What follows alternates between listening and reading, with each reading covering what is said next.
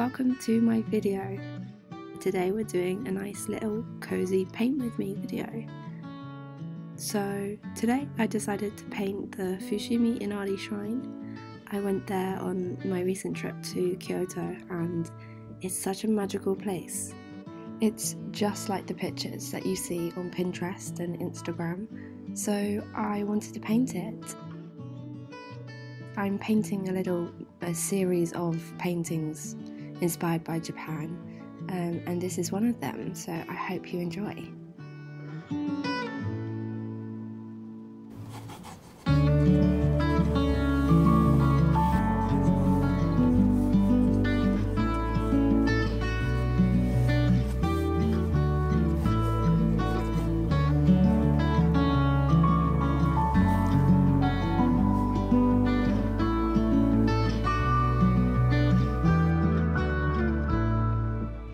So recently I've really refound my love for painting and art. Since I moved to Japan about 5 months ago, I just haven't had the time to paint or sketch, so it's been really nice recently to just be able to sit down and actually spend time enjoying the hobby that I love. And I really enjoyed painting this painting, and I hope you do too, so if you do like it, then show me that you like it by giving me a little like, maybe a cheeky subscribe. That would be wonderful. I make videos about what I'm doing in Japan. I'm keeping like a visual diary of everything just to look back on, but if you want to join me on this crazy adventure that I'm currently on, then yeah, join the family and subscribe. Yay!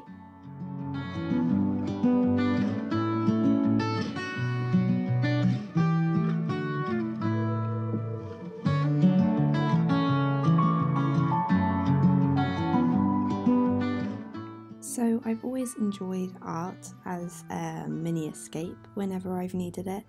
It always feels like only a couple minutes have passed when I'm painting, but actually hours of the day are gone, sometimes the whole day. But recently I've been really feeling like art is what I want for my future. It's really where I see my life going. I've been thinking about it constantly and thinking about how to make it happen for myself and how to make a living from my art. Now I really feel like that's the direction my life is pulling me in. So yeah, let's hope I can make it happen for myself.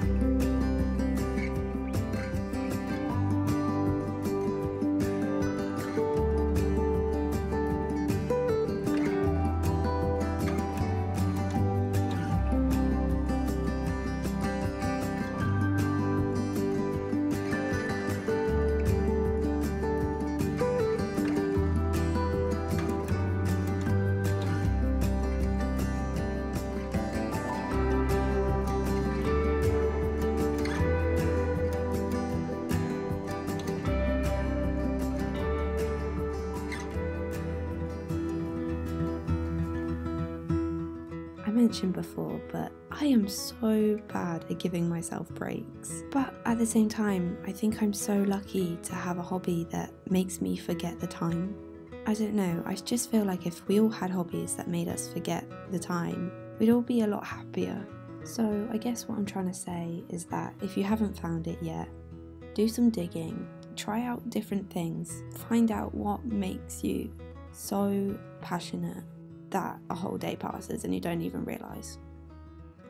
Okay, so it's time for my favourite bit, which is the details. So as you can see, there are loads of kanji on these red gates.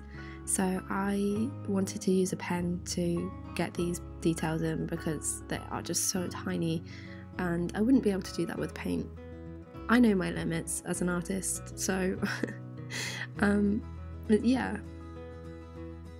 I know I'm writing most of these kanji wrong. I am currently learning Japanese and I'm trying to learn kanji too, but it's very, very hard. There's kanji with very complicated strokes, so please don't be angry that I'm writing it wrong.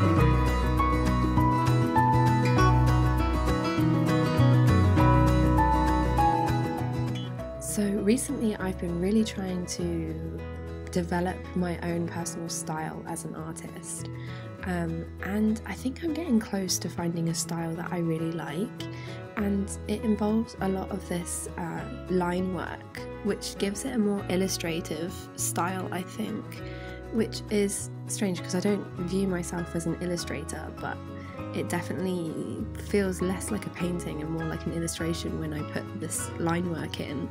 But I really like it, so I keep doing it on my paintings recently and I'm liking it, so I'm just going to keep doing it. But let me know what you think. Do you like it too? Let me know in the comments, and if you have any suggestions on how an artist should find their personal style, then please let me know. I'm sure it would be helpful for more than just me.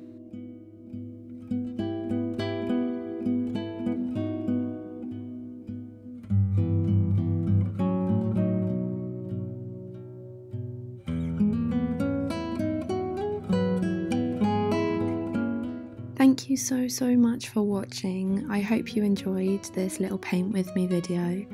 If you liked it, then I would love it if you would consider subscribing to my YouTube channel, giving this video a like, and checking out my art Instagram. I will link it in the description, and I hope you all have a wonderful day, and take care guys. See you in my next video.